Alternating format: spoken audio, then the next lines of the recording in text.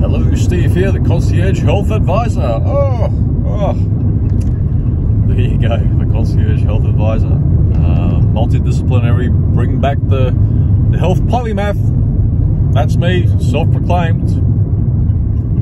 Let's compare notes. 30 years, 50 years, see who's alive, see who's doing great. I won't have any, oh, you're right, yeah, Steve, you're right, you're a legend.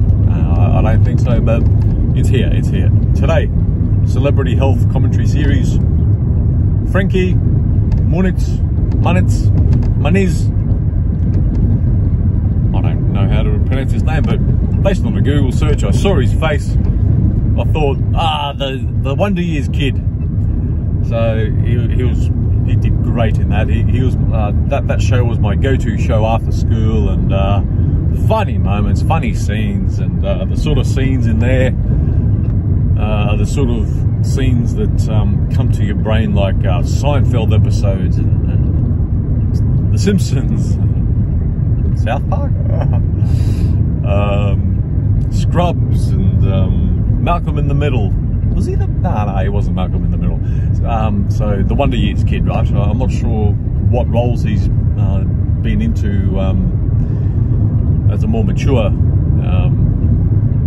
actor, but yeah. Anyway, he apparently, this is a Google search this time. I didn't know about Frankie, but apparently he suffers from mini strokes. I thought, oh, mini strokes, like not top of my awareness in oh yeah, that's the issue. It's this micronutrient, it's this this and that nutritional issue. Yeah. So I thought, I'm gonna just investigate quickly. So I looked into it further. I had an idea, but I just had to make sure, and sure enough, EFA issue. Essential fatty acids, more likely, or more accurately, a lack of omega-3, too much omega-6, which means a ratio of omega-3 and omega-6 issue. And usually it causes both thrombotic stroke and cerebral stroke. So that's what's probably going on with Frankie Muniz. Sorry, I don't know how to pronounce that name properly, but the Wonder Years kid. Yes. Actually, he was in Seinfeld. He had a cameo on Seinfeld once. Anyway, did he? Yeah. So that's what's probably going on there. In the, well, being American, I'll mention American, but the Western diet as a whole has a issue with essential fatty acids. There's plenty of essential fatty acids available in the American diet, Western diet, all the fried food and whatnot, but the amount of omega-6 way too high, and therefore the omega-3, or more accurate, the ALA and the LAs, the LAs in the omega-3 and the ALAs in the omega-6, it's out of whack. It's something like 17 to 1. Does that ring a bell? Yeah. Around 17 to 1. 17 times more omega-6 than omega-3, and it should be 1 to 1, 3 to 1 at worst, but 17 to 1 in the Western diet. Oh, far out. So, if anyone else is getting those TIAs, mini strokes, and all that sort of thing, that's just one of the indicators. That's not the only indicator. It's just a signature. It's a marker.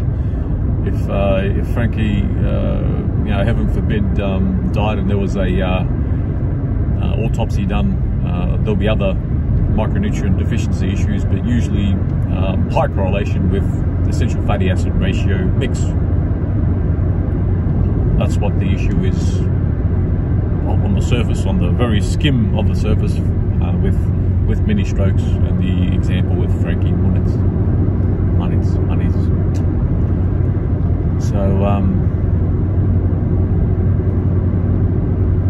imagine if Frankie can come to me and I'll help him out, and he may not get strokes anymore. And there's an indication. I looked into it a little bit further, and he had what's a young kid in his teens getting concussions for? What was going on there?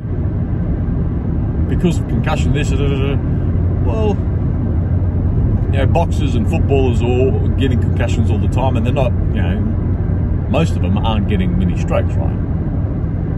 So, so I'm not sure how much brain trauma there has been or whatnot. That's what they're putting it down to, but usually there can also be people that suffer those TIAs and mini strokes, even without known head traumas. So that's it for today. Okay, that was the example made out of Frankie and his mini strokes and the whole EFA part, essential fatty acids with cerebral and thrombotic strokes. I'm here if Frankie needs some help with his general health. Who knows what other general health concerns there may be. Let's see. Anyway, I don't. Throughout this whole series, I don't hold my breath in you know, getting anyone to reach out, but hey, it's there. It's there. Thank you. Until whoever I'll pick next. Until next time. Bye bye.